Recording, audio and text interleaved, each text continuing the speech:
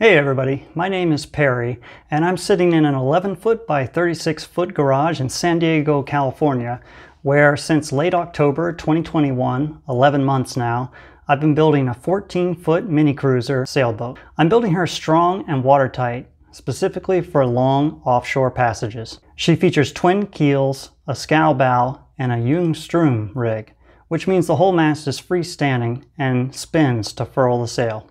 If you're new here, this is the perfect place to begin because I'm going to discuss my plans for the boat build, including all the unique aspects of the design that make it ocean capable.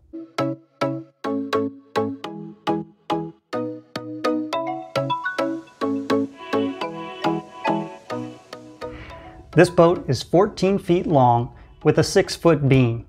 Every design decision is made to keep her simple, strong, and watertight.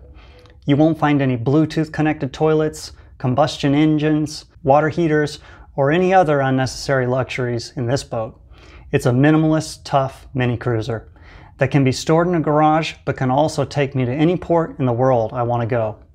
And the best part is I don't have to suffer the big boat expenses and hassles to do it. Now I get asked a lot, why don't I build a bigger boat? And wouldn't that be much safer in the harsh ocean conditions? To which I say nonsense. For 80 years, the average size of a private yacht has gone up and up. And people will now tell you that you need some 40+ foot boat if you want to even think about going offshore. Of course, anyone who made their paycheck selling boats or associated marine parts or services has been promoting this idea, and they've been successful at it for decades. Here's why it's a big lie born out of consumerism. Smaller structures are inherently strong. This is due to the squared cubed law. Basically, the stresses on an object grow much faster than the strength as you increase its size. Double the size gives half the strength. 3 times the size gives 1/3 the strength. And so on. This is why small animals like cats and mice can jump from a 2nd-story window and scamper away unharmed. But not so for the unfortunate cow or horse. A 14-foot hull can endure higher forces than a 40-foot hull. And because it presents less surface area to the wind and waves, a smaller boat doesn't encounter as harsh forces as a larger boat will. And I know what some might say. Small boats are uncomfortable, and I need more space because my comfort is important to me. And sure, a small boat might occasionally be uncomfortable, but what adventure in life ever came from a place of great comfort? It feels nice to be comfortable temporarily, but comfort is boring. It robs us of challenges and memorable experiences. It makes us lazy and unhealthy. And what are we really doing here? Because if traveling in comfort is really your priority, then an airline ticket would serve you much better than a sailboat would. And as for running aground, look what it did to Bernard Montessier's Joshua, Bob Griffith's Awahani, Laura Decker's Guppy, or Team Vesta's Volvo Ocean Racer. The larger and heavier your boat, the greater the damage when you hit something, whether it's another boat or a reef. And the more likely she's a total loss after a grounding. Whereas a lighter boat with a strong bottom can be moved back to deep water using simple techniques. I could keep going on to capsizes and dismastings, but just check out episode 2 or 6 if you want to hear more about that. My boat is constructed of PVC foam core between fiberglass skins. This is the foam sandwich construction method. I chose a foam core because it's lightweight, it's a closed cell foam so it's buoyant and water absorption is negligible, and it doesn't rot or fall apart like plywood will in time. This foam is used in the construction of everything from boat hulls and surfboards to industrial water tanks and wind turbine blades. The weight is only 4 pounds per cubic foot. Compare that to marine ply at a whopping 37 pounds per cubic foot.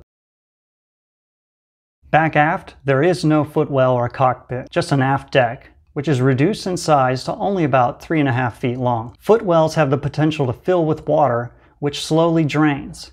This can increase your chance of capsizing when hit by a big wave and increase the time it takes to right after a knockover.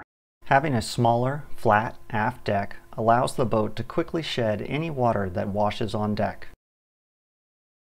The boat is designed to be self-righting in all conditions. Many people focus only on how deep is your keel, how heavy is your ballast. They forget that there are other allies in the fight for stability. These allies are buoyancy and hull shape. Using buoyancy and hull shape to build a self-righting boat is smarter, cheaper, lighter, and easier to build. With the right hull shape, You could have a self-righting boat in all conditions with no keel or lead ballast at all. Just your gear and water secured low in the boat. That's exactly what the rowboats that go across the oceans do. I use these tactics on my boat in the following ways. The beam is similar to the height. Food, water, and other heavy items are secured low in the bilge with locking hatches and tie-downs. The deck is curved and unclittered. There's a doghouse in the center and a flotation arch on the stern. If the boat capsizes and begins to invert, these become large volumes of air submerged in the water, applying more righting moment to the boat the closer it gets to fully inverted. Add to this the lead ballast secured to the bottom of twin keels, and you have a boat that is highly unstable when inverted. She will quickly return to her upright position if knocked over. She also has multiple flotation chambers in the bow, stern, and amidships, filled with closed plastic bottles. This is another great safety feature, because in the unlikely event that the boat fills with water, these compartments will keep her floating until emergency repairs and bailing can be completed. I plan to use trim tab self-steering. The big advantage to me is the pure simplicity of it. Whenever the boat strays off course, the vane turns the trim tab on the trailing end of the rudder, and the water flow acting upon it pushes the rudder blade over to return the boat on course. Bernard Moitessier gave trim tab self-steering the only review I need in his book, The Long Way, when he wrote that in 10 months at sea, he only hand-steered for about 10 hours when coming close to land and when his wind vane broke in a storm. I'm confident this simple trim tab system will be a devoted helmsman for many sea miles for me as well. My boat features a round hatch I'll build here in the shop to be watertight through rainfall, breaking waves, and even rollovers. I've never understood why sailboats still use the sliding horizontal main companionway hatch with those wood slats you slide down vertically into place. If you read enough sailing books, you'll notice a common occurrence is a waterfall of water coming into the cabin during a capsize, rollover, or when water breaks on deck. These hatches are built for cocktail hour at the dock, not serious ocean sailing. I've added a low-profile doghouse with rounded corners to the deck.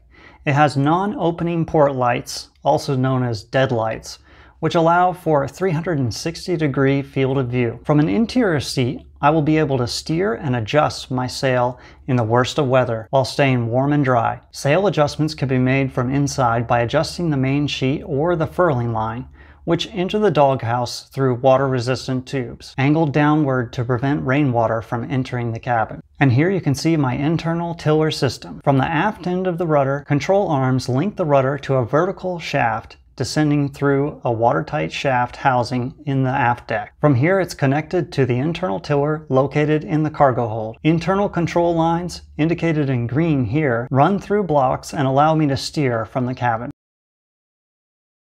Through hulls and other holes below the waterline are eliminated from this boat, and opening hatches are minimized to only the main hatch to eliminate water from entering the cabin as much as possible. There will be ventilation cowls located forward and aft with a special design to prevent water from entering even through a rollover. The idea is to have this boat like a tightly sealed oil drum. Well sealed, a craft like that will endure any storm, as long as she's well off from any rocky shore. For anchoring in gentle conditions, I have 100 feet of half-inch nylon anchor rode and a 20-pound Navy stockless anchor. For when conditions get nastier, I carry 20 feet of 3/8-inch chain and my 22-pound spade anchor. What's your favorite design element of this boat? Let me know in the comments. Want even more details? Check out episode 6, where I explain the advantages of the scow bow, the rounded bow I've chosen. Or episode 7, where I go in depth on the incredible benefits of twin keels and why I chose those for my boat. Or learn all about backing plates and watch me build them in episodes 22 and 24. Or watch episode 23, installing the final frame. It's one of my most popular videos. Why? Who knows? Sailboat. Thank you so much for watching. If you like this video, please like it and make sure you're subscribed to my channel. Also, please check out my Patreon, or buy this stuff for the boat, or contribute through PayPal. It's all down there in the description. There's even Instagram and Facebook, so join us over there. Okay, see you next time. $4 to make all preparations for getting underway. Hey, what's your name? Home. Get back to your station, or I'll have you shot from your ear! Well, shoot some!